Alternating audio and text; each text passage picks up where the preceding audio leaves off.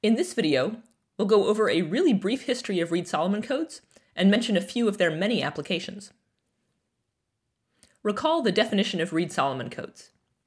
We have n distinct evaluation points, alpha 1 through alpha n, and parameters q and n and k. Then the Reed-Solomon code of dimension k over fq with those evaluation points is defined like this. So it's the set of all vectors which are evaluations on those evaluation points of low-degree polynomials. We saw in a previous video that Reed-Solomon codes meet the singleton bound. Really cool. This idea of evaluating low-degree polynomials and calling it a code is such a nice idea. Where did it come from, and where is it used? Reed-Solomon codes were invented by Irving Reed and Gustav Solomon in 1960. Reed and Solomon were at Lincoln Lab at MIT at the time. In their original paper, here it is, they introduced Reed-Solomon codes and showed, as we've already observed, that they have this really great trade-off between rate and distance. One thing you might have been wondering after the previous video where we observed this is, okay, so they have a great trade-off between rate and distance, but how can we efficiently decode them from errors? It turns out we can, and this is not at all obvious. In fact, Reed and Solomon didn't actually know how to do that when they first proposed the code. So if you go take a look at this paper, the original decoding algorithm is not at all optimal. So here's Reed and Solomon's original decoding algorithm for Reed-Solomon codes. Let's say I have a code word, so it looks like this, evaluations of some low-degree polynomial f, and then some of those evaluations get messed up. Let's say this one was supposed to be f of alpha n minus 2, and someone went and changed it to 7, or something like that. So we have a few of these mess-ups. Okay, so we have this corrupted code word now with some errors. What's the algorithm? Well, let's just choose k symbols at random. Let's say these symbols. Let's interpolate a degree k minus 1 polynomial through them. And let's hope that we avoided all of the bad symbols. If we did avoid all the bad symbols, we'll get it right. If we hit a bad symbol, maybe we'll get it wrong. Repeat this a few times to take majority vote.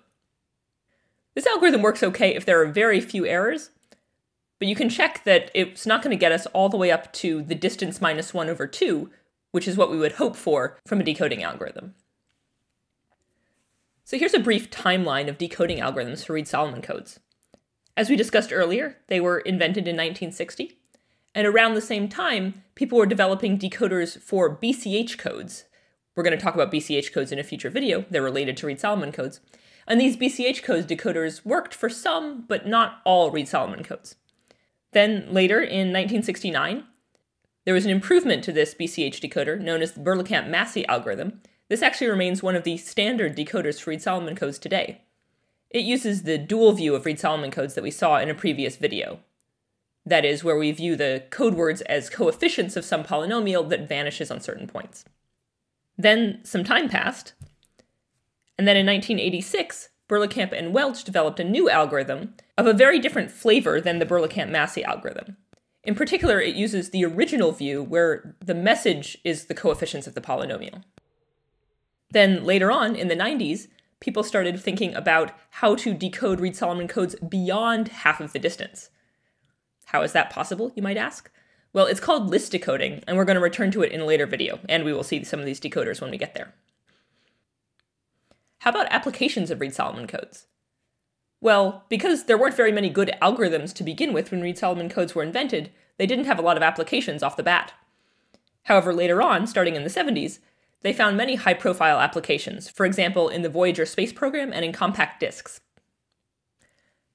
Nowadays, they're used all over the place. They aren't so popular for communication anymore. There are other codes with faster algorithms, but they are used a lot for storage, for example, in hard drives and distributed storage systems. And they're also used in things like QR codes. So this QR code here, this is a polynomial that's been turned into binary in some way. We'll talk more about how you would turn a Reed-Solomon code into a binary code later in the course. There are also a lot of applications beyond communication and storage, and we'll see some of those also in later videos. In the next video, though, we're going to focus in on one of these algorithms for decoding Reed-Solomon codes from errors, the Berlekamp-Welch algorithm.